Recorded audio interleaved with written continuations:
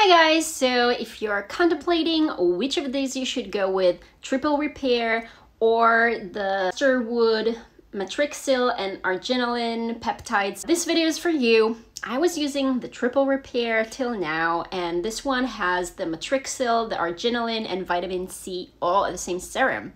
I was using that until I finished the bottle. I really liked it, but then I found out that the vitamin C is less of a good idea to mix with these two, so you want to separate the two.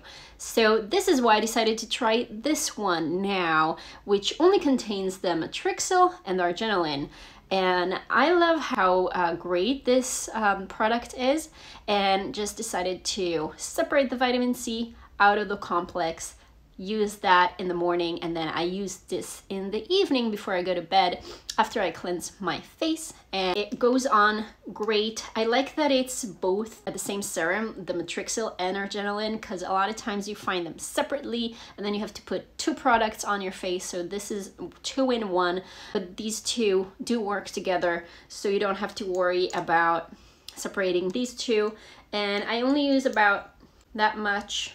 It goes on the face really lightly, and you want to use it especially where you might have some wrinkles. So this area right next to the lips, I like to do it, and on my forehead, so that you get the benefit of it, but it absorbs so quickly. I also kind of go down to the neck if I have any left on my fingers.